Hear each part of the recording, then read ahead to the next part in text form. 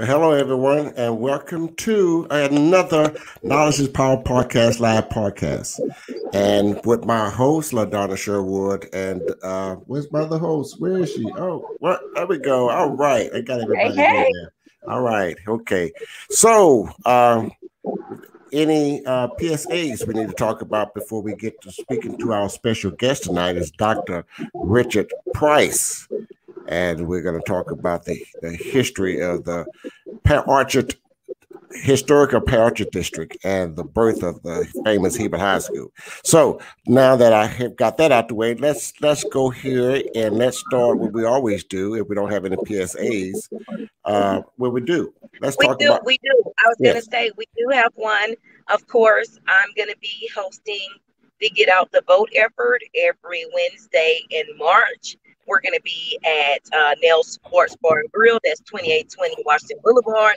This week we have LaShawn Proctor, who's going to be on Wednesday answering your questions and discussing his platform. And I'm super excited about that. I'll send you the flyer. So near the end, maybe you can plug that in. But we have that. And then we do have Justice of the Peace, Naomi Doyle, that was telling people about the rent relief program. So we want to make sure that we're plugging that in.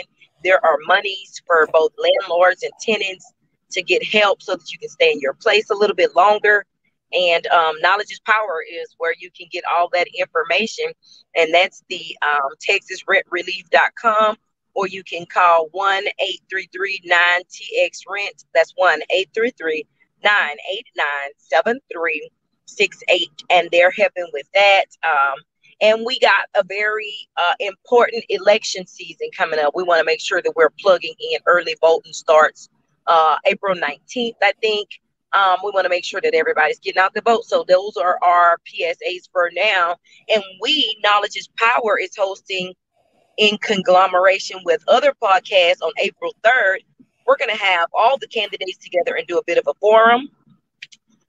But yeah, Tony, put that back up. Knowledge is Power. I am, but I want to make sure we let them know that our guest on Tuesday night on Knowledge is Power podcast is Ward Ford candidate Chris Durio, and on Thursday at 8:00 on Knowledge is Power podcast, we're going to have the incumbent, well, not incumbent, but Robin Mouton, who is also a candidate for mayor, and on Sunday, of course, we're going to have LaShawn Proctor. Right. So we've got a full slate for the month of March, but we wanted to take a break in all this politics and just relax and learn a little history, because it's part of our program as well. Right. And Knowledge is Power Podcast Live is a platform to share important information by educating Southeast Texas African American communities with valuable information on health, education, finances, politics, and business. And honey, we pride ourselves on keeping our hand on the pulse of the community, making sure you know what is going on in and around the Golden Triangle. And we are super excited about our guest tonight. Dr. Price is going to give us a historical perspective on the Pear Orchard, and we are super excited. I can't wait too. So also, Knowledge is Power podcast is heard over 21 social media platforms. For example, Facebook, Spotify, YouTube, LinkedIn, Twitter, Apple, iTunes, and Google Play. And if you are watching us on YouTube, hit the like button and subscribe. Tap on it and subscribe to us. Okay. Now let's bring on our guest, Dr. Richard Price, right after this 30-second intro. All right.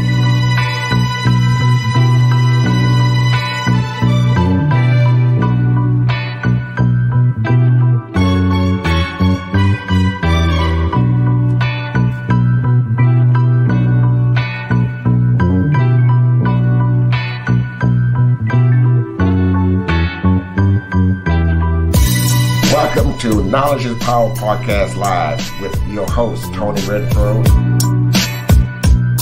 and my co-hosts, LaDonna Sherwood and Francis Lawkins. Knowledge is Power Podcast Live starts now.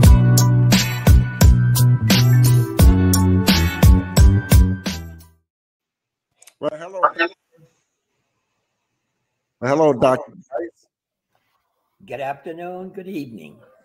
Oh, that's Dr. Richard Chrysler, everybody. He's joining us tonight as we talk about the historical Pear Orchard District here in Beaumont, Texas, along with his daughter Delisa, Fusely, I'm sorry, and my co-host Donna Sherwood Haley and Francis Larkin.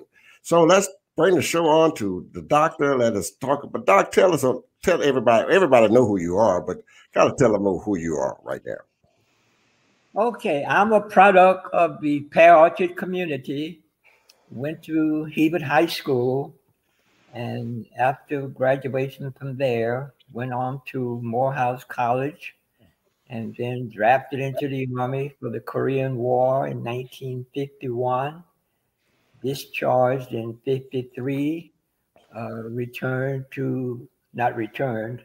Then my daddy suggested that I go to Prairie View in 53, graduated in 55 with the degree in mathematics, went straight to the University of Texas at Austin, received a master's degree in mathematics in 58, and went to several other schools, including Iowa State, including UCLA,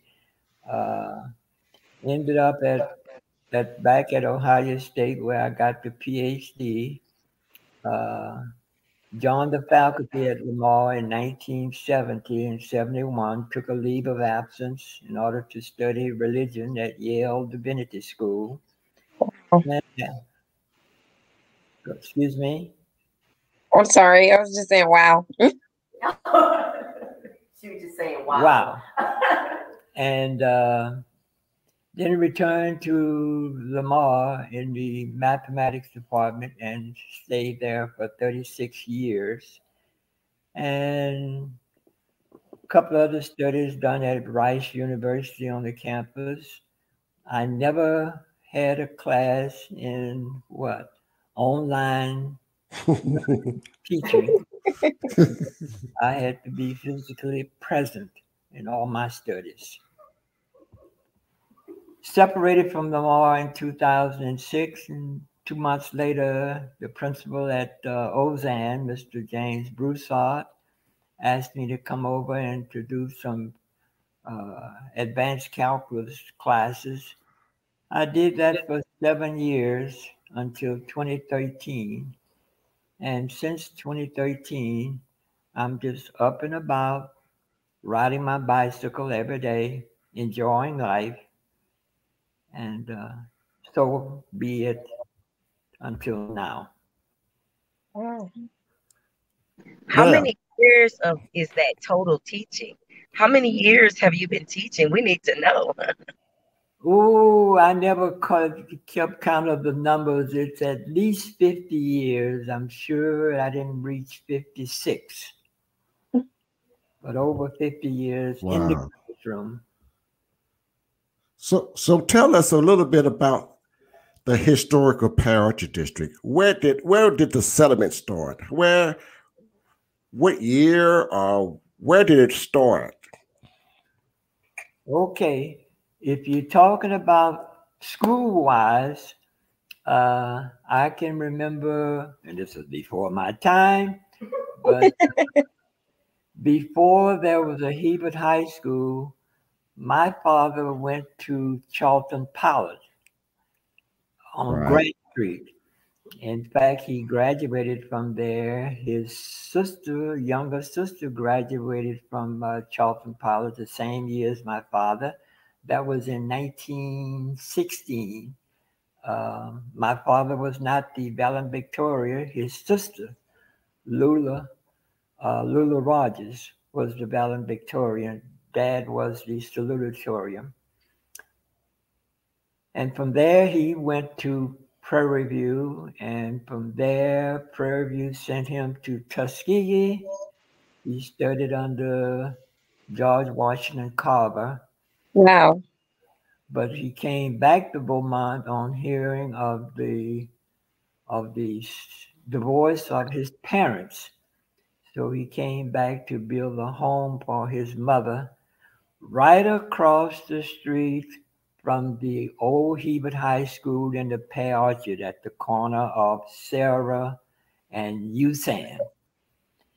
And in fact, the lot that's right across from what was the primary grade is still in the Price family name.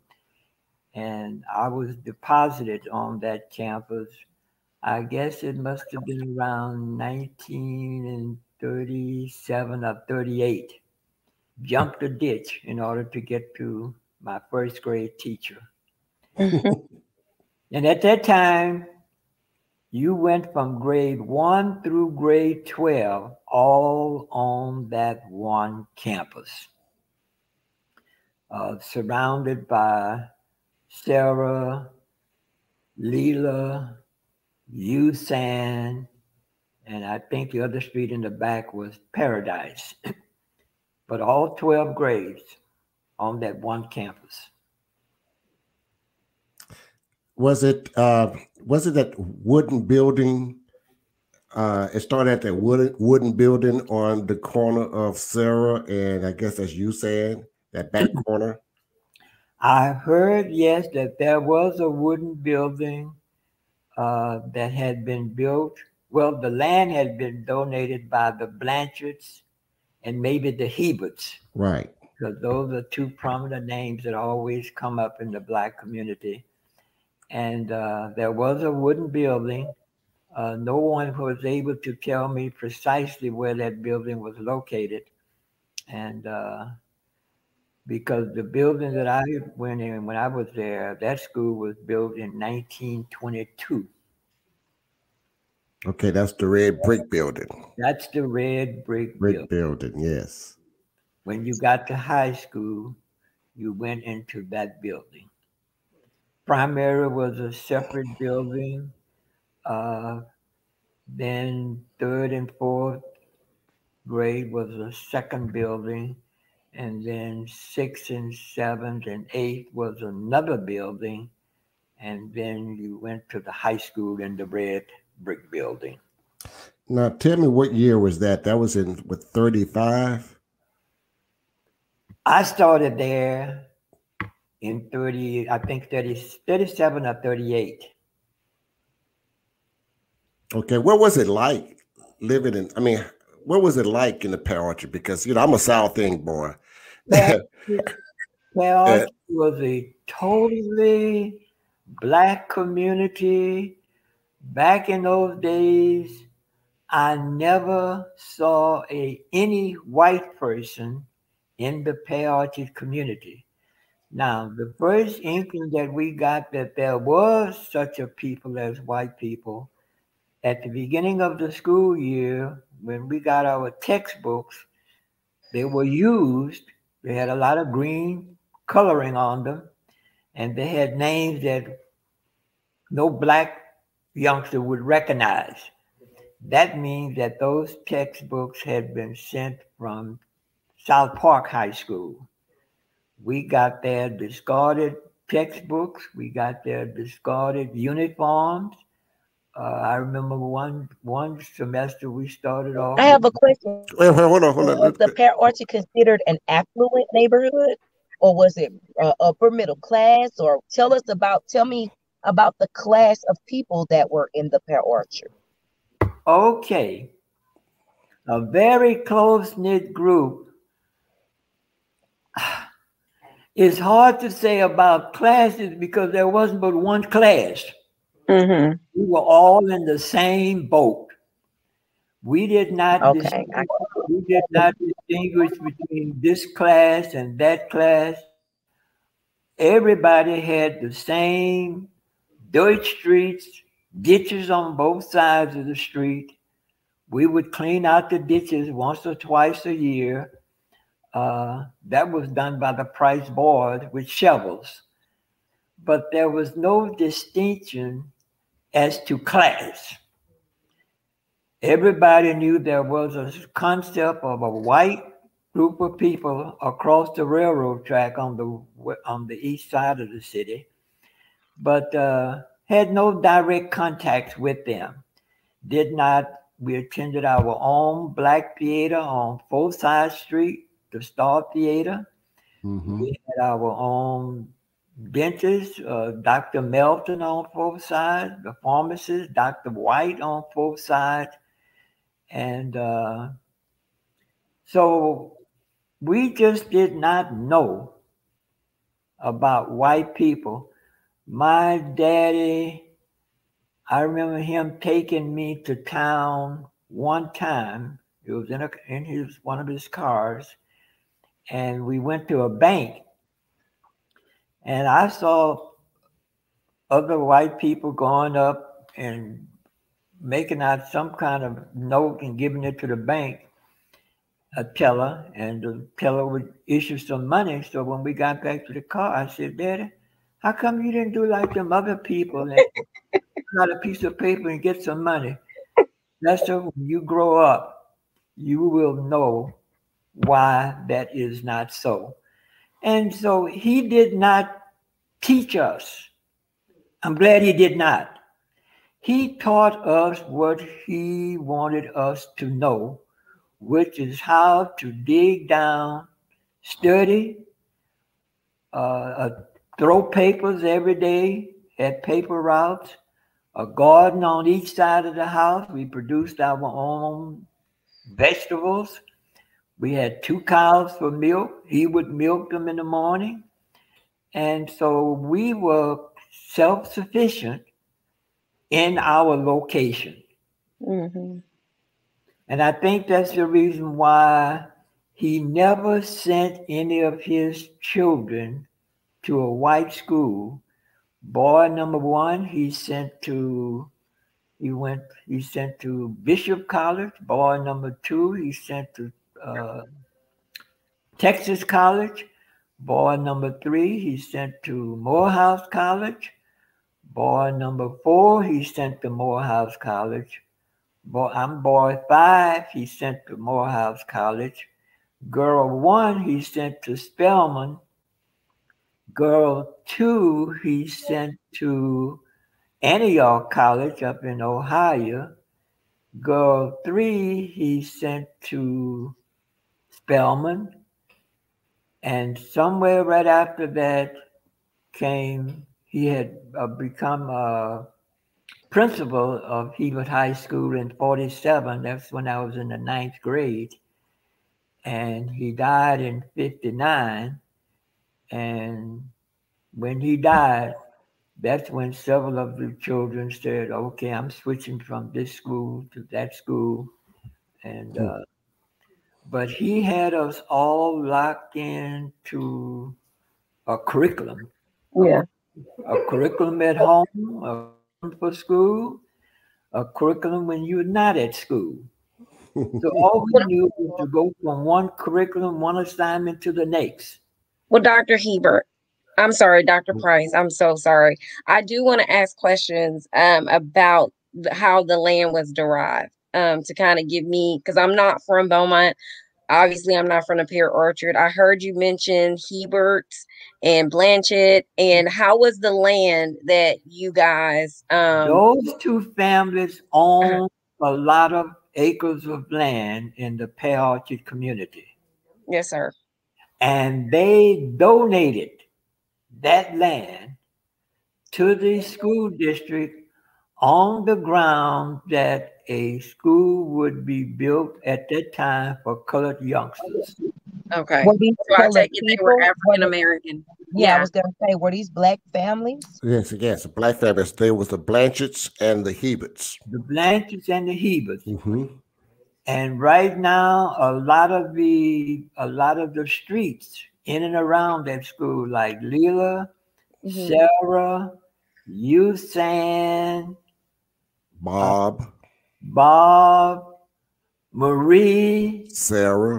Those are named after the Hebert and Blanchett family to this day. Oh, wow. Yes. Wow. So, Doctor, I'm sorry, I have a ton of questions. Go ahead. So tell me what was the population in that time? Oh, child. We didn't live by population. We lived by what was our map for that day. Yeah. The only reason why, especially the boys, got to know as much about Beaumont as they did, because all 5 boys had paper routes. And as they would graduate, that paper route was passed on to the other brother or to 2 brothers. But population-wise, I don't have the slightest idea.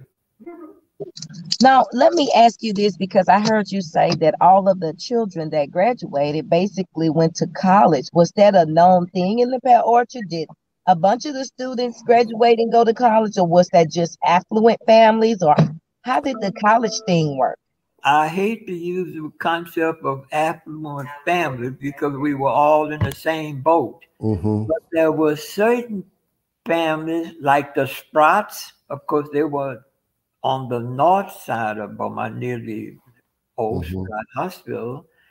And there were other families, and the Heberts was a very educated family, but their parents had donated the land. Ooh, I don't know. I'm sure there were, but I don't. Well, Dr. Price, what your dad graduated from Hebert, and his siblings. I'm sorry, Charlton Pollard on Grant Street. That's what I meant. I'm sorry. Yes. And his siblings graduated from Charlton Pollard.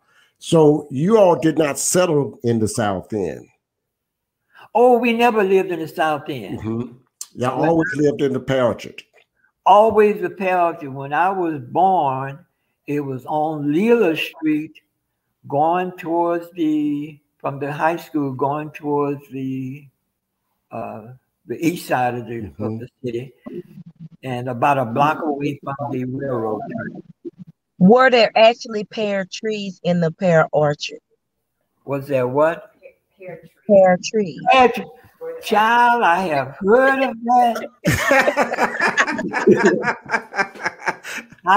We need to know. We keep on wondering, why is it called the Pear Orchard if what were the pear trees? Now, I heard that there were pear trees on the east side of the railroad tracks, but on the west side of the railroad tracks, we had fig trees.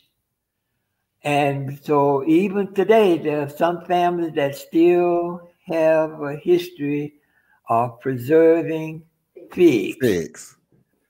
But my parents, everything we grew, tomatoes, bell pepper, onions, okra, watermelons, you name it. Well, did y'all have any fig preserves? Yes. Oh yes, my mother did fig preserves. My daddy was the main preserver.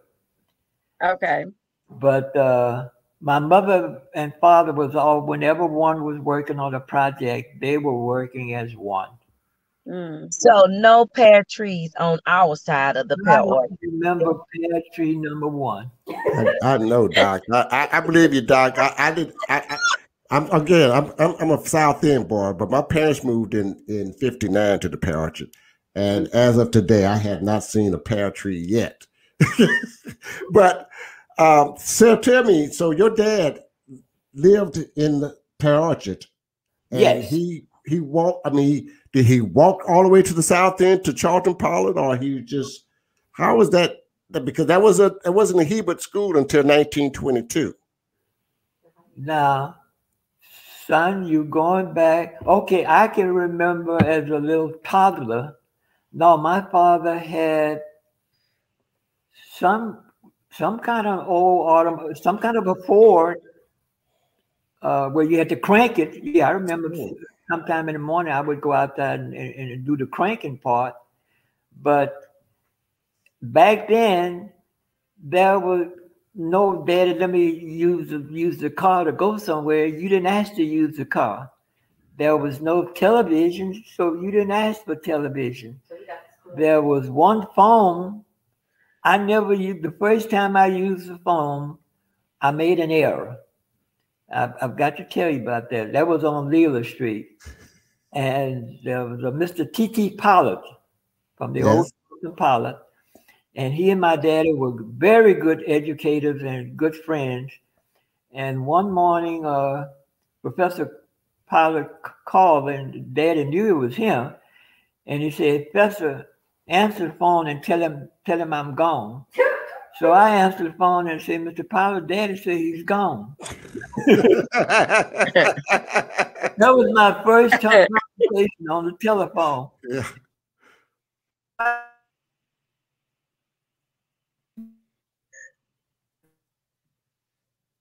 Okay, I think he's froze up a little bit. Let's see here. We can get him back here. I'm really enjoying that.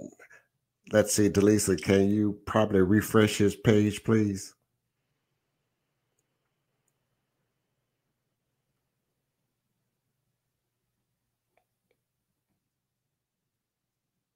Hey, I was really enjoying our history because there we go. He's refreshed. There we go. Okay, we back. Yes. Kind of froze up a little bit, but we're back. So that's back to what you were saying.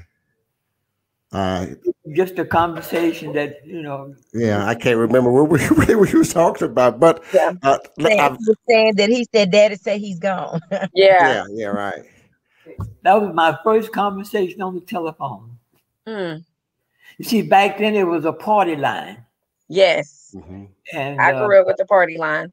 Oh, you know what that is? Yes, sir, I do. They would call our house on Leela Street, and I would have to go up the street as much as 3 blocks because somebody wanted to speak to a neighbor, and the neighbor had to come down to our house on that party line. Yes. Sometimes Daddy would get on the phone and somebody else would already be on there, and Daddy would say, can I get on the phone? I need to make a quick call. And the other people were, very respectful. Would release the line because only one person would talk at a time on that line. So in the Pear Orchard, and I know it crosses the track on Washington Boulevard and goes back to maybe Carter Drive, but at that time it didn't go back to Carter Drive. It was just a little old country dirt road with ditches on both sides, right? Ditches on every street, no paved, no gutters. Nothing. All of this were even 4th Street. Well, going west, we knew about Zumo because we call that Tripe City. Right. Now, if there was such a thing as class, as a young lady was asking a few moments ago, yes, if you lived near Zumo, you were called Tripe City. Now, that was a lower class.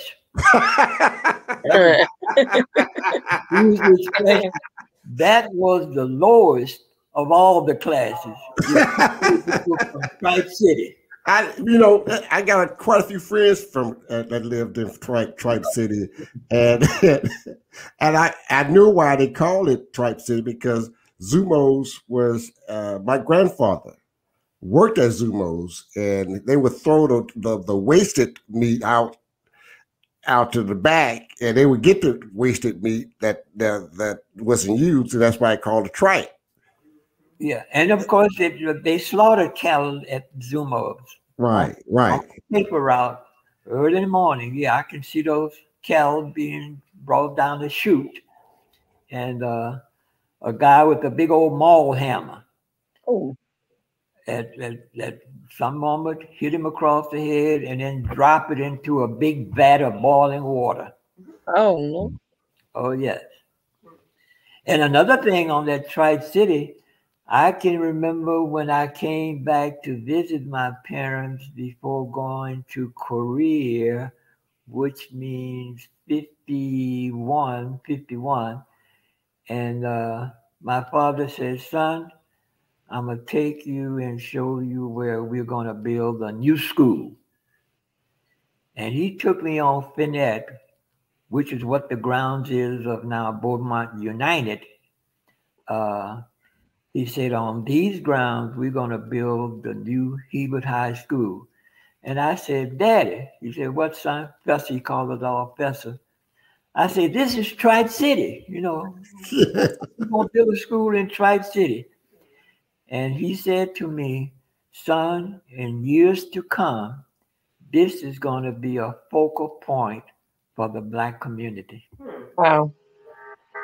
And another reason we wanted to build that school on that spot, see, that was before Interstate 10, but white people in the summer, they would be heading to the beach, and they had to all come down Fournette Street, right where it forks with Pear's barbecue.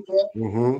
He said, white people gonna have to come by Fournette, and if they see the school, I'm sure in years to come, they're not gonna let this school go down because they're looking at it every weekend in the summer.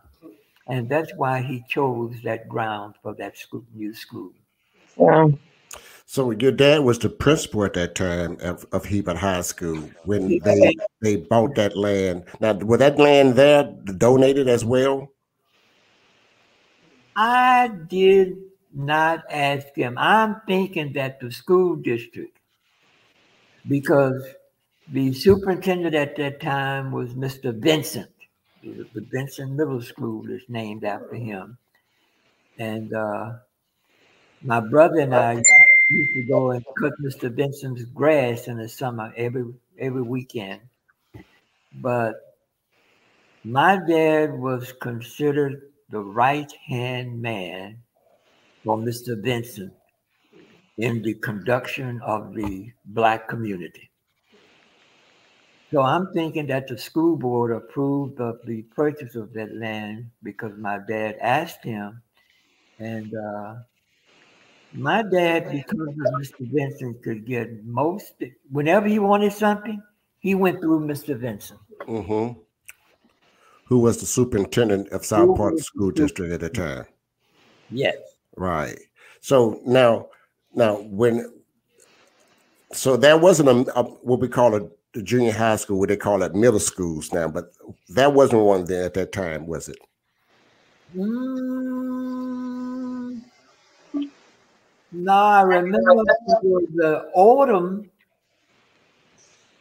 because when they built the new school on Fournette, Odom came over and took one wing of that new building, and Hebert High School took the east end, and Odom took the west end. That's why that school was built kind of on a symmetrical basis. Right. You saw to the right, you saw to the left. Right. Wow. Francis, got another question you want to ask? Oh my goodness, I have tons of questions. So you're saying what is currently now Beaumont United was Hebert High School, correct? Was originally Hebert High School until 1982, I think it was, when the Judge Parker made a ruling because the superintendent was trying to keep the schools separate, and we had to go to court. And Judge Parker said, when we told Judge Parker in court that we did not have a plan, Judge Parker called a recess in the hearing and told the school board, which included me, to go back to your places and take a vote on what you want to do about Hebert High School. And we went back, and at that time I was superintendent. I can't think of Taylor. Mike Taylor. Mike Taylor. That's right. Mike Taylor, suggested that we close down Hebert and let all the youngsters go to Forest Park. And I stood up at that meeting, and in essence, I said, white people If they don't like a school, they can go to Vida, they can go to Lumberton, they can go to Hardin Jefferson, they can go to Silsbee. I said, but black people cannot fly, which means that black people, there will always be a need for a school in the Pear Orchard community. Mm-hmm. So when we took that back to Judge Parker, Parker said, okay, I'm going to let the 9th and 10th grade, I'm going to combine these two schools, get you a new color, and the 9th and 10th grade will go on Finette, and the 11th and 12th grade will go to Forest Park. And 1 year after I left the board, soon after I was elected to the board for the first time, within 3 months, Ed Moore, who was a commissioner, the Ed Moore Highway is named in his honor. Ed Moore came to me. He said, Doctor, you will only be a trustee for 1 term. I said, how you know that, Tom Boy? He said, because I have talked with those people out in the West End, and they don't like your philosophy. And sure enough, at that time, all seats were open, at large, whatever you call it. And they put a white lady on to challenge me, and she won. And so the district went back to being all white at the school. And the first thing that they did, they took the 10th grade that was at Hebert and sent them over to Forest Park, and that only left Hebert with the 9th grade. Wow. And that's how it became Westbrook. And wow. And that was the beginning of Westbrook. Now, was Westbrook location where it currently is today? That was pretty far for people to be bused. Yes. Yes. Well, before it was Westbrook, they had a school on where Amelia is, where Vincent is. Yes, right. That's Major Drive. Vincent was the high school for whites at that time. Right. Wait a minute. No, Vincent was always in middle school. No. Vincent, no. It used to be a high school. It was called North Forest. That's it. North Forest. North Forest. Yes. Right. Now, when they decided to build Westbrook, at that time, the prevailing philosophy was, you see where Westbrook is located? Right. Build it where black people won't even know how to find it. Right. Well, you can barely find it now. Hell, I have a hard time. Well, that was in 1968 when they built the school present location, because they built John P. Oldham Middle School the same way, with same design, no windows. I never understood why it was hidden like that. Why what? I never understood why it was positioned the way that school, Vincent Middle School, why it was ducked off that way. No, we're talking about where Westbrook is now.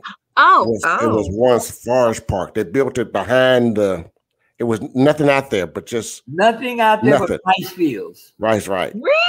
Right. Wow. There was nothing there. It was still called Forest Park at that time. Correct, Doc? Yes. Mm-hmm. So what time did you have to wake up to be bused from? I never rode a school bus in all my years, because I graduated from Hebert in 49. I went there in 37, and everything was in that 1-2 blocks. See, Doc, she's from up there in East Texas, Jasper, Texas. Oh, so she don't know anything about the down here. We're not going to talk about Jasper. Don't even put it on the program. So yes, they did build a forest park behind. It was nothing back there. I mean, matter of fact, it wasn't even a road back there. Oh wow! Yeah, but it was built so that we couldn't find it. Building so that they cannot even find it. Yes. And sometime now I have to go in and look to see where Westbrook is. you don't, black people didn't pass by Westbrook going nowhere. That's right. we were going to Houston. That was US 90. Yes. Yeah. Right. So so I'm originally from Beaumont, and I remember some of the trace of the school system. Because again, remember I was a South End boy, but my parents lived in the Pear Orchard, so I kind of had both. I was between back and forth between both settlements. So, where about Pear Orchard did your parents live? Where right, it's in the right in the area where the current Mother Mercy Church is. Subdivision with Winston Drive with. Principal Jackson lived across the street from us and all that. Right across from Mother Mercy, where the Melton Y. That was the TB hospital. TB hospital. That's right. And that wasn't a Mother Mercy then. There was Mother Mercy was in the Pear Orchard on Broussard. Broussard, is that Broussard and an Olive or Broussard? Right, yeah. Broussard, right. And that's where the graveyards are. That's where the graveyards are. Right. That's where all my parents and my siblings are buried. Right.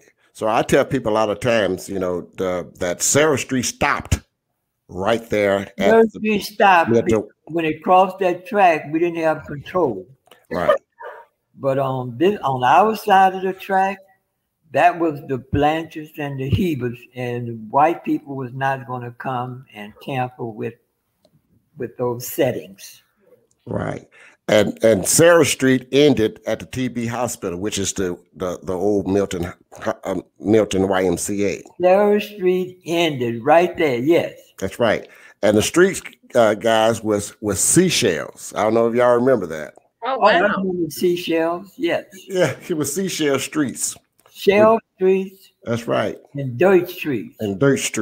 Not a pay, and every ditch, every street had ditches. Not one sidewalk. Wow. We didn't even know what a sidewalk was. We didn't know what a sidewalk was. Right. Everybody, we're talking to Dr. Richard Price, the historian of the Pear Orchard and the famous high school of Hebert High School. And we're just talking about the history of the Pear Orchard and the birth of Hebert High School back when back in the day. I always say that, but this is history, Beaumont history that a lot of us don't know about. And again, I know you shocked them, Doctor, when you told them Pear Orchards that your dad and siblings graduated from Charlton Pilot High School. And I was born with blue and white blood, but I'm a graduate of Hebert, believe it or not. How about that? What year did you graduate Hebert? In 73. I graduated on Finette Road. On Finette Road. Yes. Okay. Yes. So, back then we walked to school. We took the trail and you walked to school. There was no bus going there. Okay. I don't ever remember a bus. No. I had one bus. They were called a special bus. It came from Hollywood Village. You remember that? I heard that there was a bus for Hollywood Village. In fact, my brother Othello used to drive that bus. Right. And sometimes he would go way out Old Port Arthur Highway, Edward Moore, towards Live Oak Cemetery, because there was a nurse just before you get to Live Oak Cemetery. He had to go and pick her up every morning. Wasn't that back up in the Hildebrandt area, wasn't it? It was further south of Hildebrandt, but he went through Hildebrandt also. Okay. He was only about less than a mile away from the Live Oak Cemetery. So, Doctor, I have a question. I know it's kind of crazy me asking this question since you went to Blanchard, and I'm sorry, when you went to Hebert on Leland Street. I have a question, and I never could figure this out.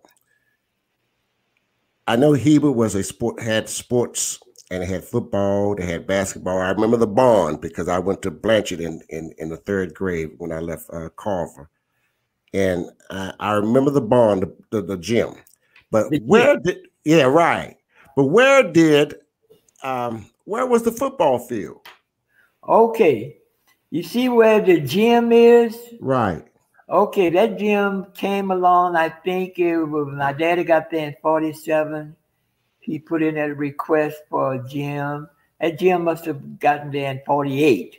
Okay. Between the gym and the street on the west side. That's Goliad, right? Goliad. Right. That was the football field between the back of the gym, the Goliad, Leela, and Sarah. Okay, was it a stadium? It was just there was one set of bleachers. There was no guest bleachers. Everybody, when visitors come, they just Hebert took up one end of that stand, and the visiting team took up the other end of those same stands. Wow. I was always wondering where. I knew you guys played sports, but I didn't know where you played it. Every time I would go, I drive by there before they rebuilt the school there. I would always ask, where would they play ball? You know, so now I know now, yeah. But because then, as a young age, when I remember, I moved in the Pear Orchard as a little kid in 1959, and there was no street on Sarah. It was a dirt road, a little muddy dirt road, and it stopped right after USAN and Sarah. I guess he froze up again on us. Mm-hmm. Delisa, would you refresh his page, please? His daughter's with him. I'm enjoying this history. I love me too. Yes. I love history. I have a new respect when I ride through there. Trust me. And guys who are watching or listening, let me let you know, I will ask some of your questions. If you have any questions, I will ask him if we can get him back on here again, okay? So he should be here in a minute. I can't believe there was no Pears. Well, some people. Hey, Tony, what do I need to do? Okay, you refresh this. Yes, I'm here. I'm right here. I'm looking at his picture. What do I do now? Refresh this page. In the top left-hand corner, there should be a circle with an arrow at the end. Hit that. That's okay. And if not, you're going to have to start over and reboot it. I mean, not reboot the computer, but reboot the podcast. Okay, so do I Okay, you're entering a broadcast studio. Yes. Yes. That's it. Right. That's it. I mean, I'm looking at me. We're still back where we were before. Oh, Lord. Now, he's on your laptop, correct? Yes. Okay, people, we got a little difficult problem here, but we're right with you. Do I X out and... Francis, do she X out? And yeah, I would just X out and go back to the email and just come back in. Okay, I refresh it again. Okay. Let's check the camera and mic. No, that has nothing to do with it. Just exit and re-enter, okay? Yeah, just come back in, click that link again. While you're trying to get back on, I'm gonna kind of answer some of these questions. Garfield Como, hey, classmate. You're telling me y'all practiced there when we went to the new JP Odom. So I didn't go to that school. I didn't go to JP Odom School on Virginia, and the stands was gone, and we walked from the trail to the Odom School. Okay, I understand what was going on. Deborah Williams, she's also a Hebert graduate. Let me see here. He has an impeccable memory. He does. And love hearing from him. He really can remember the things like that. He knows everybody. Tony, is that something that you're supposed to do on your end? No. No. You All were into you the studio as a guest. The host can add you to the okay? Just broadcast at enter, any press, time. enter the broadcast room. I mean, I don't see a link. What am I supposed to be hitting right now? Enter. Enter. Should Oh, allow here. you to just hit enter. Right. Nothing. It should have his name and Okay, I see his name. and Oh, So it should now I enter had to podcast. click on the name. Okay. Yeah, no. Yeah. click on enter podcast. There we go. Okay. All right. Uh-huh. All right. There we go. All right. We back, All right, doctor. perfect. I'm Okay. so glad you're back. I'm telling you. I'm glad you're back. And we didn't lose anybody. Everybody's still listening, still watching. So let's continue going on about the history of the historical Pear Orchard district and the history of Hebert High School. So, Doc, so Okay, when did I was okay about to say something about where we played our basketball, okay go ahead. which was before the gym Jim. was built in 48.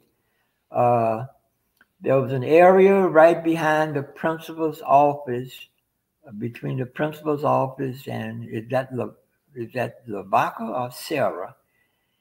And on a dirt court, there was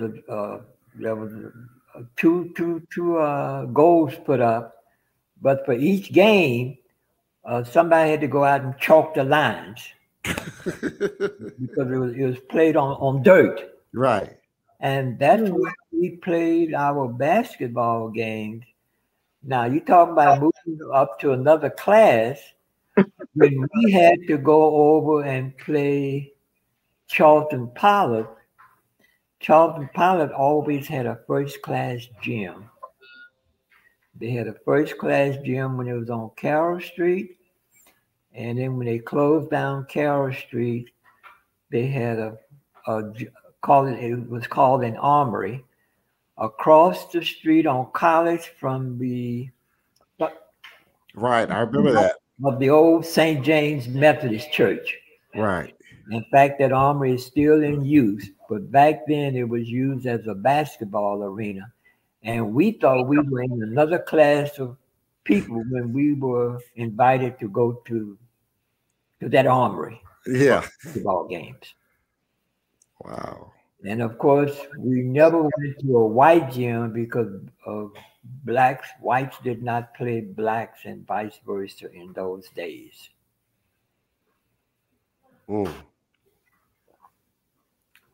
Francis?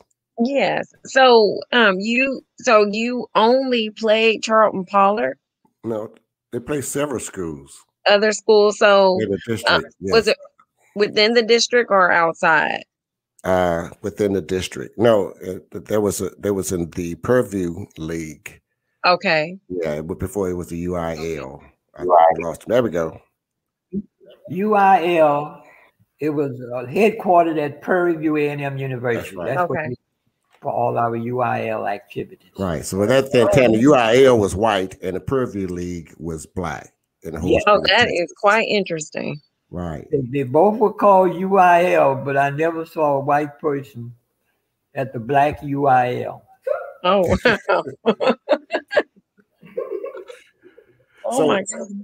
So, Dr. Price, you when you come back to Beaumont, and what year did you come back? I came back in 1970, In 1970. August of 70. And you went to Lamar University then. Well, before I go there, let me ask you this. I asked this question: since Hebert was in the South Park Independent School District at that time, and Charlton Pollard was in the Beaumont Independent School District at that time, so they had two the school districts. At one time, there was 5. Right. They don't know. Tell them the 5. I know about the 5. Please tell me the 5 so I'll be educated. I may not remember them all because I think that I heard that there one time there was a 6, but there was a Goose Creek Independent School District, a French Independent School District, a Beaumont Independent School District, a South Park Independent School District. I don't know if there was a Terrell Park Independent School District. I'm vague on that. Yeah. But it was also those who are watching back in even in the 60s and 50s, there was 6 high schools in Beaumont. Yes. Well, actually 7. Wow. Right. You had South Park High School, you had Forest Park, you had French High School, Beaumont High, Hebert, and Charlton Pilot. Charlton Pilot High. That's right. And they were all, back in that day, big 4A schools. Wow. Yes. So, yeah. And now we only have 2 high schools. So that tells you what happened. Yes. Okay. So tell me, Dr. Price, how has the Pear Orchard evolved since it was come about? Okay. It's still a very close-knit community. We can almost be self-sufficient. You know, we have our own churches, we have playgrounds, and we have schools, we have entertainment. But how it has evolved, okay, there are a few, I don't know how many, white families that live in the Pear Orchard community. It's not unusual now. Of course, I must say that I don't know whether I should say it on podcast, but still, if I go in the Pear Orchard community and see a white person, male or female especially, down on the inside, what is she doing here? Why is she here? That just runs through your mind because this is something you're not accustomed to. White people never had a reason back then to say, I need to go into the Black community. Other than sometimes to pick up Black women that was going to come and clean their kitchens and do their cooking. But you never saw white people, especially the white female, in the Pear Orchard community. So now, some of us, if I call myself an old timer, I still have problems with it. I just don't let it surface, because I've learned to acclimate.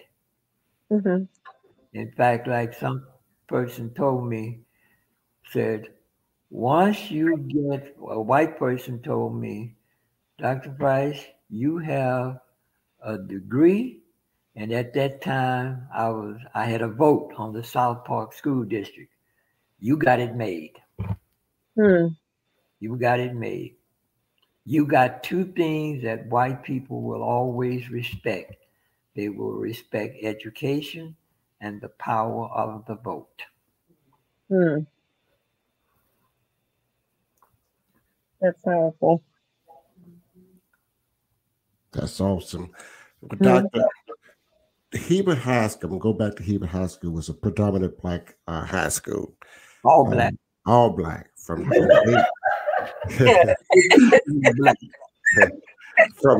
day one. From day one. I never had any other race other than the Black female or the Black male as teacher and coaches at Hebert High School from grade 1 until you graduated.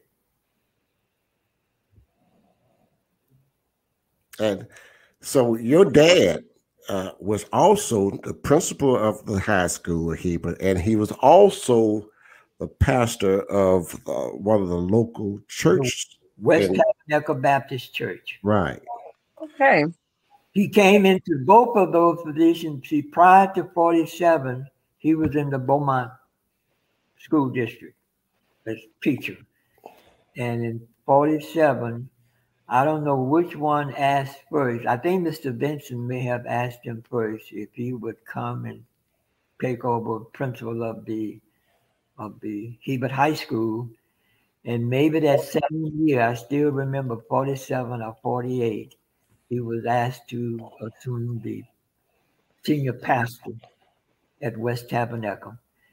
At that time, West Tabernacle was in its old sanctuary, a wooden building.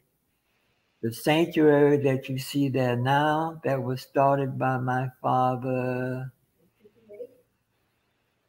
Oh, 59. yeah, but when did he start building that building? He had gone to Winnie, and there was almost a copycat of that church in Winnie. And he took me to Winnie, and he said, Fessa, this is the church that we're going to build in the Pear Orchard, which became the tabernacle for what is there now as West Tabernacle. Oh, wow. So how was it like being raised in the house of a pastor and a preacher? I mean, and a principal. I can tell one story that would summarize all that. So there were people, my peers, at church, they would say Reverend Price. At school, they would say Professor Price. And they had other names depending upon where was the occasion for the contact. So one day I asked my dad, I said, Dad, these other people, they call you Reverend Price, they call you Mr. Price, they call you Professor Price. I said, what am I supposed to call you? Because I see you in all of these locations. Daddy had a way, he never answered a question, except that he asked another question. He asked me, what am I to you? I said, you're a daddy. He said, Fessa, I may not always be principal of that high school. I may not always be pastor of that church, but I will always be your daddy. So everywhere I saw him, I just said, Daddy. I said, Daddy, yeah. I have the sister that's right under me. I've never asked her what did she call me because she went to school with him when he was principal at Adams Elementary, which is across the street from the old G.W. Daniels Church. Right. Well, what about a viaduct? By the viaduct, yeah, when that viaduct was there. And I never asked her, what did she call? I'm pretty sure it was his daddy. That's what we all refer to him as. So it was 8 of you guys, right? And you had 8 siblings, right? 6 boys and 6 girls. Wow, that's a dozen. He said he always wanted a football team and 1 substitute. Football team and 1 substitute. But he got it, all 12, and all 12 of you went on to college and graduated from college and 10 of the 12 that started college graduated. Yes. The only 2 that did not, I had a sister. She was the 4th girl. And he had a medical issue, Down syndrome. And so my mother taught her at home and taught her how to knit. And she would knit Afghans and potholders. She would make up the beds. She would come over to my house and make up my bed. Made it up better than it was when I was in the military. There was one other youngster that did. The first youngster that my mother tried to have outside of the home, which was in a hospital. It lasted only about 2 or 3 days because back in those days, when a mother gives birth, they put the youngster in his own little crib. Well, for the rest of us, we stayed on our mother's breast until she came from. She always went to Port Arthur to have her children, and whenever she came from Port Arthur, in fact, at one time, I told my brothers, "Is it true that all babies come from Port Arthur? How come you ask that? Every time Mama comes from Port Arthur, she got a new baby." They had to teach me then, what it takes to have a baby. I didn't know it. Back then, all my brothers were older than me.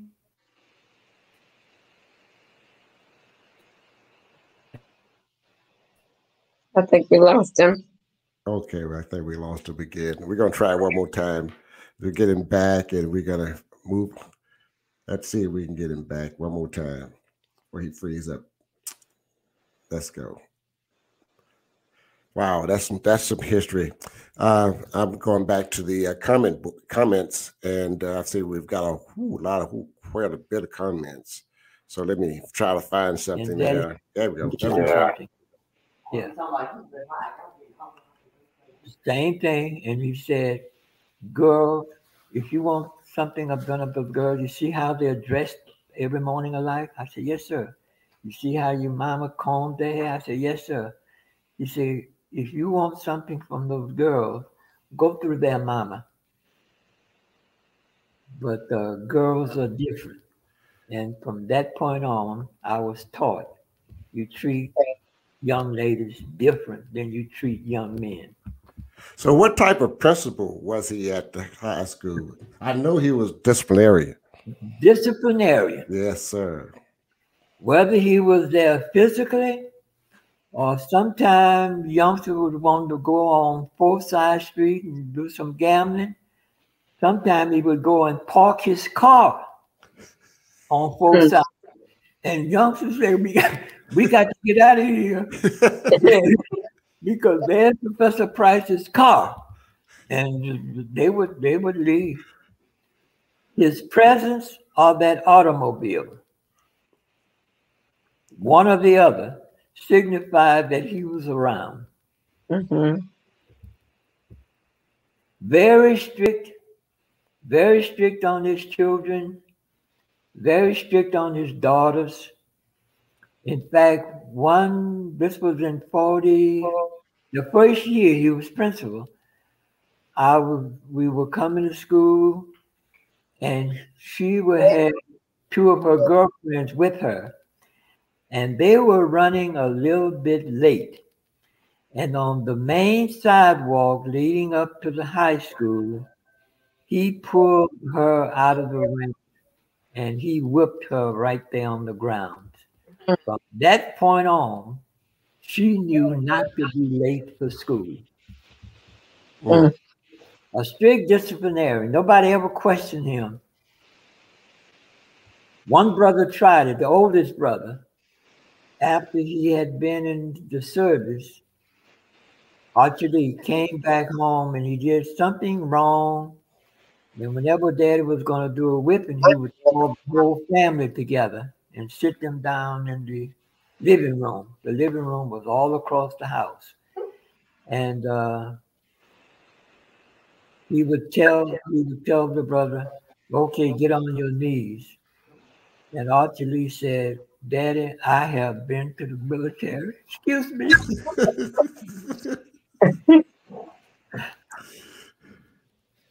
I can't talk about that now. Yeah. So. Get on your knees. And he said, "Daddy, I have been to the military and I think I'm beyond this." And he said, "You got 24 hours to make a decision whether you're going to get on your knees. If you choose not, pack your clothes Get out of this house and don't come back until you find out that I am 6 feet under. Daddy actually went and talked with several people in the community, including both Ty Hebert, including Brother Joe Guidry at the barber shop. And they all said, actually, you ought to bow down to your daddy. And Archie came back and he said, Fester, have you made your decision? And he said, yeah, what is it? He said, I will kneel down. Mm-hmm. He kneeled down. Daddy had a long strap. He whips a while, and then he talks a while. He opens the Bible and reads a while, and he goes back and whip again. And after about 2 or 3 rounds, he would say, ask your mama to have mercy on you. And mama would say, have mercy, please. And that's when he would stop. But the others of us, I caught less whipping than any of the others because I saw what he did to them, and I knew not to go down that path. Mm-hmm. Wow. Francis? Well, that's a rich part of history. I know that during those times, which I have older, mature family members and people that I've talked to around that time, and that was a very common practice. So, but it taught a lot of discipline. It eventually built up and made, those children become who they were. And in return, they had a lot of respect for themselves, a lot of respect for others in the community. And so it was just a way of life and taught from that time. So you are who you are today because of your upbringing. And we are so gracious, so very gracious to have you on our show tonight. And, just it's a blessing to just be in your presence. Yes. And if I can say one other thing about the whippings, my third brother, he would get a whipping and then he would go back to school and he'd say, my daddy didn't whip me. My daddy didn't whip me. So from thenceforth, whenever he wanted to whip any of the boys, he would call in a peer of that youngster to come sit down in that living room. Now you go back to school and say what your daddy didn't do. Well, Dr. Price, it's been great just to visit with you and get some knowledge. I always tell people all the time, they ask me, why did you name your podcast Knowledge is Power Podcast? And I said, well, it said in the word, it said a man will perish with the lack of knowledge. Amen. Yes. So we enjoy listening to you, and I like to come back again and talk some more one day again. But tell us one more. I don't want to end the show because I want to keep listening to your history. It's so good, So how did now let's say that let's go back. How I knew and I grew up under Mrs. Levert Blanchett. Right. So I knew some of the history of Hebert High School from her because she told me where they lived on the corner of Leela and Paradise. Paradise. Right. Big old house. Right. Big old white house. White house. Right there on the corner. Right, and I would know some of the story because I was raised as a bulldog from Charlton Palace, so I know those stories. And again, we're going to have a historian on here to tell us about the South End and Charlton Palace as also. But how back in them days, everybody had to know everyone.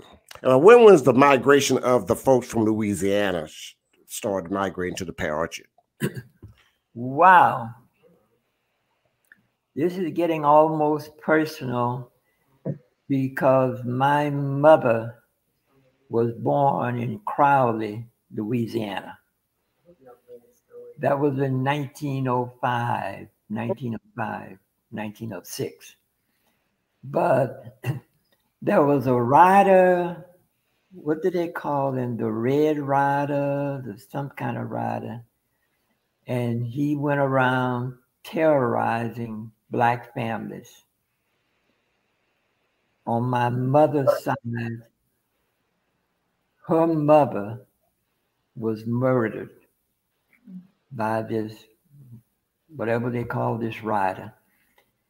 And from the way I understand it, it was a week later before they went out into the country where they live and discovered their bodies. It was my mother's mother and one or two of her siblings.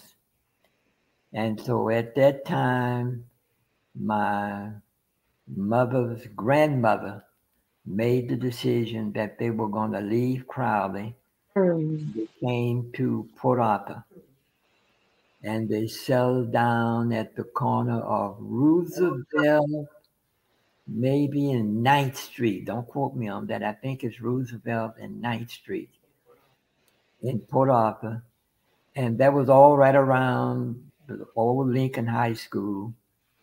And my mother was raised by her auntie at 845 West 11th Street, which since then the school district had bought up that property and built a gymnasium on top of it. But all of on the Barker side of the family, that's my mother was a Barker before she became a Price. They all came into Port Arthur from Crowley, Louisiana. And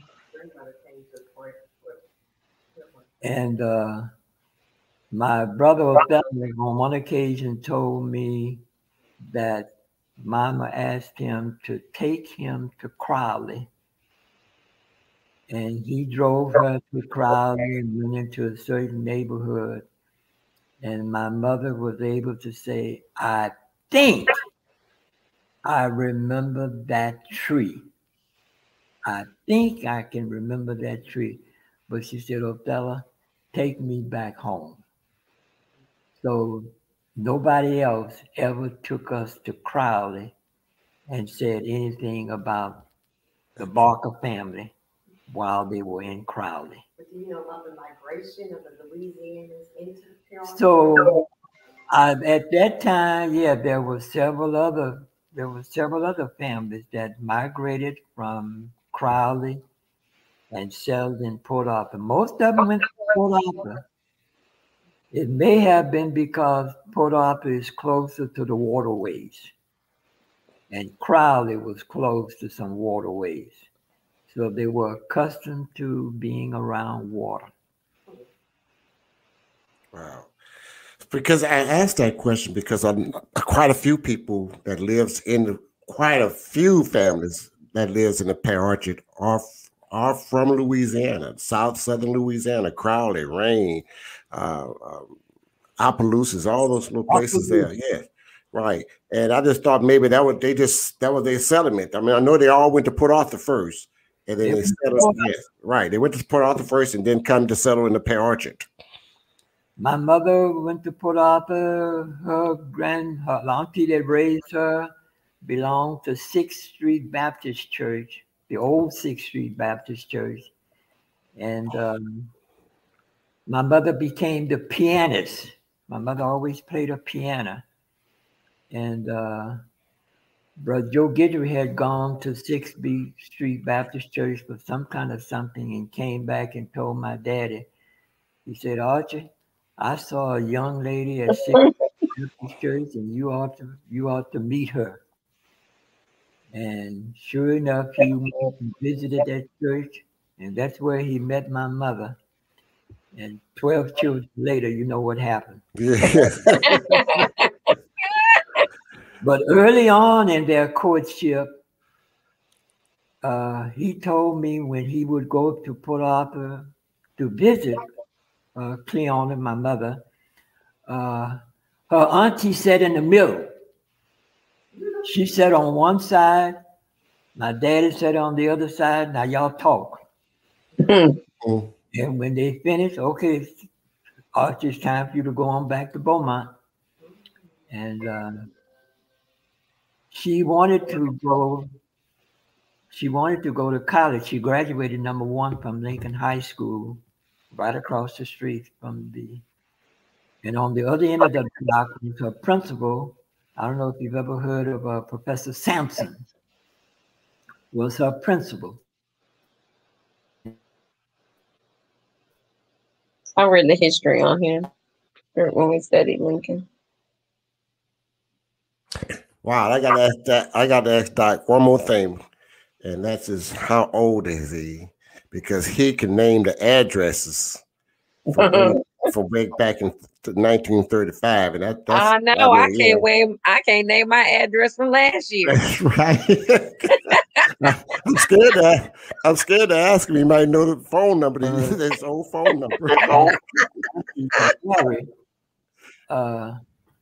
He said, "I promise you, I will take care of Cleona." And yes, he did. His wife was his #1 priority, even above his children. Mm-hmm. Well, Doc, I have to ask this question because I was just saying when you froze up a minute, we had paused for a minute, that you knew the addresses, and you knew the streets, and you knew, and I was scared to ask you your old phone number. You might tell me what your phone number was on Leela Street. So on the party line. On the party line. You remember I only used that phone one time. Oh. When Daddy said, "Tell Professor Pilot I'm not home." Professor Pilot, Daddy said, "I'm not home." That was the only time I used that phone. So we ignored it. Yes. Nobody was calling for any of his children. Right. So I'm going to ask you 2 questions now. Who was the oldest and who was the smartest out of all the boys? Wow. Okay. Archie Lee was the oldest. Okay. Archie Lee was the best set of brains the Price family ever produced. Archie Lee. I heard that. Archie Lee would read, photograph it. He could recall it years and years later. Archie Lee read intensively every day. He read everything. Even some of his students at Hebert School said he was a very avid reader. Archie Lee by far was the best set of brains in the Price family. Othello was the wisest. Othello always had a theorem, always had a reason, had a famous statement: for every deed under the sun, there is a reason or there is none. If there be one, go and find it. Otherwise, never mind it. That was Archie Lee. No, Othello. Othello. That was Othello. AJ had a good set of brains. And the one that y'all call Al. Right. Al was always right ahead of me. He was a year and 8 months older than me. And Al always gave me my directions. Even at Morehouse, Al made up, I call him AJ, everybody else call him Al. Even at Morehouse, AJ made up my schedule every semester. Told me what classes to take. There was one named CW, we called him Cop.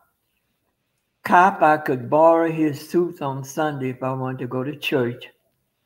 And Cop would always give me sometime a quarter, sometime a $50. I don't ever remember him giving me $1. But if I wanted to go somewhere, Cop would provide me with the resources.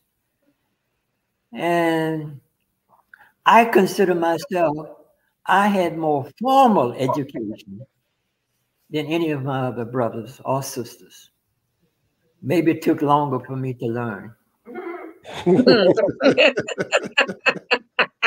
always had to have that teacher in the classroom.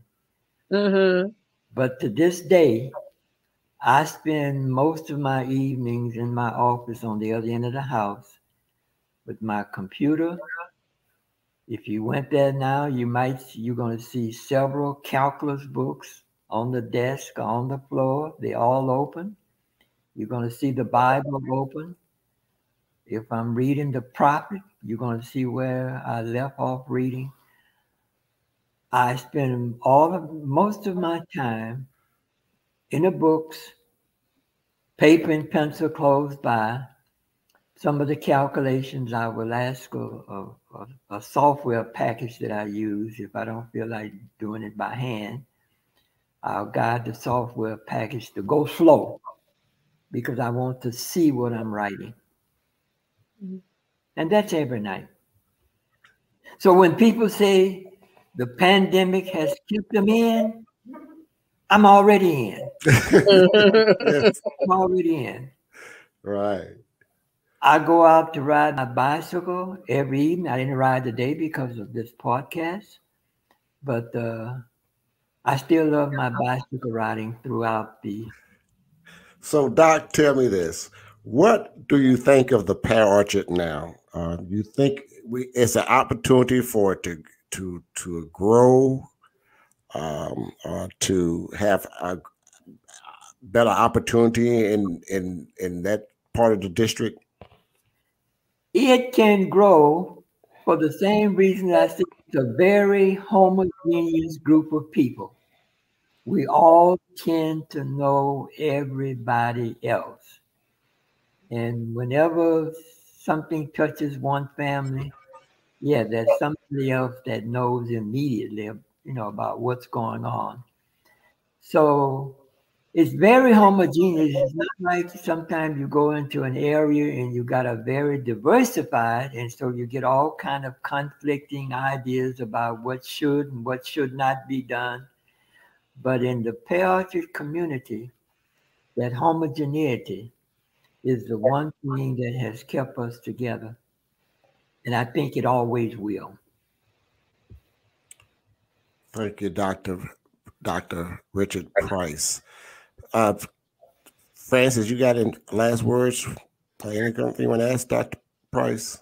Absolutely. Well, nothing I need to ask, just some comments. Again, I want to thank you for joining us. I love history and I love learning new things. And we're just so blessed to have you, especially with me being not a actual, I didn't grow up here. Okay. So, but I do love Beaumont and I hear, yes, sir.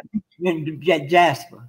Okay. Yes, sir. And I hear great things about the Pear Orchard, but I am blessed to know the richness and the history that it derived. So, and your dad, Dr. Price, who started the richness and tradition of Hebert High School.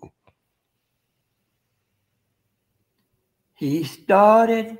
Okay, I can remember early on his telling me, even at the old high school, oftentimes he was not satisfied with the quality of the teachers in the classroom. And he said, I am going to build a program that will be worthy of emulation, not only in Beaumont, but across this country. And so names like Brother Minix, Brother Sanders, Brother Osborne, Levert Blanchett,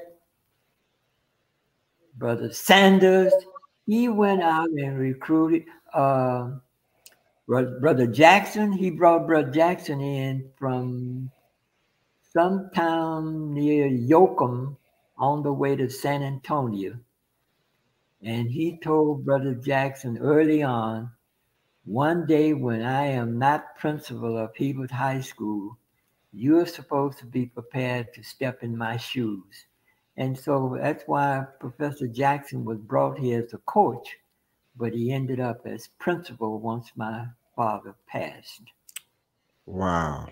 I did not know that, but I knew by living across the street from Mr. Jackson, I knew he became the principal in 1959. 59. Right, and he was the head coach of the football team at that time. Before that, Yes, he was when he was first brought there. He, along with Professor Thomas succeeded my dad when my dad had left Adam to come to Hebert. Professor Thomas took his place as principal of Adams School. But Professor Thomas and Professor Jackson were my early coaches, along with Coach Mayfield. mm-hmm. Coach Mayfield. Coach Mayfield.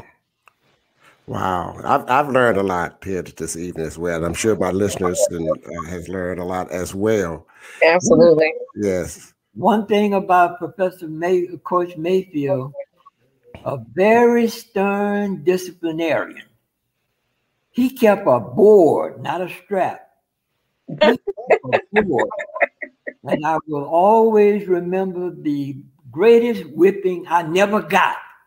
That was because this was the year we were going to play our football game with Charlton in Greeny Stadium. And we were playing Charlton Pilot.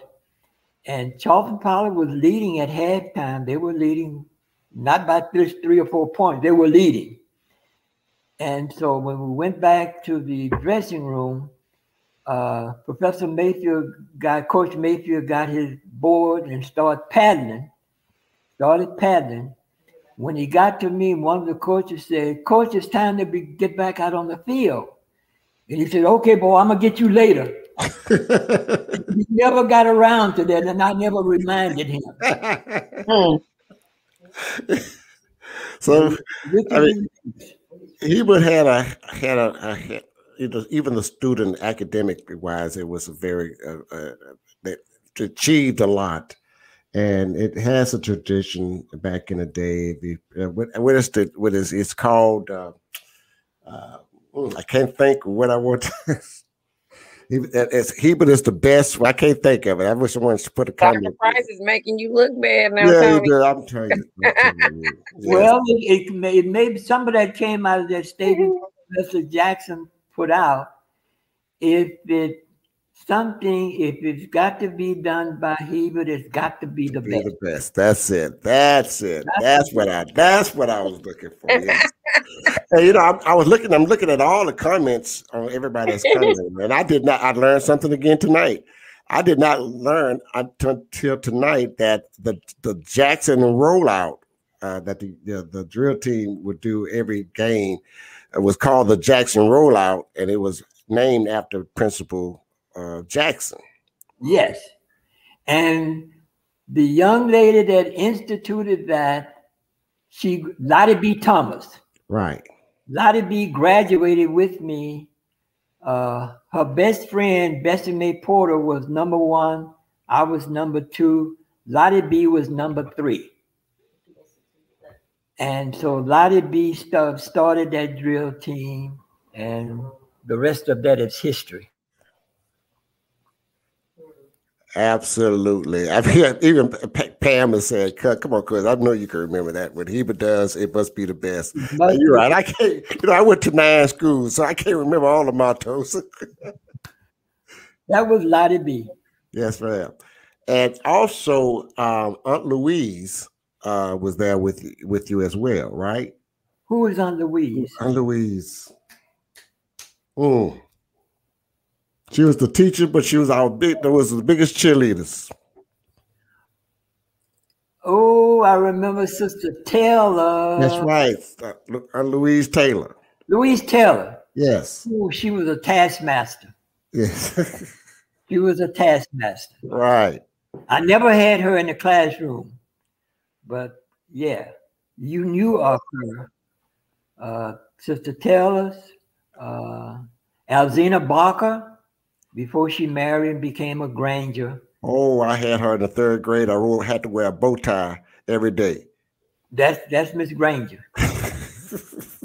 Miss Granger, I had her in the 2nd grade, and one interesting story about her. This was it must have been in November of some year. But she said she was going to give a test, a math test. And she said, if you don't make 70, you're going into the coat room. Now, that means something else. So she gave the test. On the next day, she started calling names. I remember C.C. Scott come on to the coat room. And you heard the wailing and so forth. Okay, Pluto, Granger, come on in the cloakroom. And finally, she said, Richard Price, come in the cloakroom. Miss Barker, I made 80. The cutoff was 70. You're supposed to make 90. So I go in the cloakroom, and boy, I started getting jittery.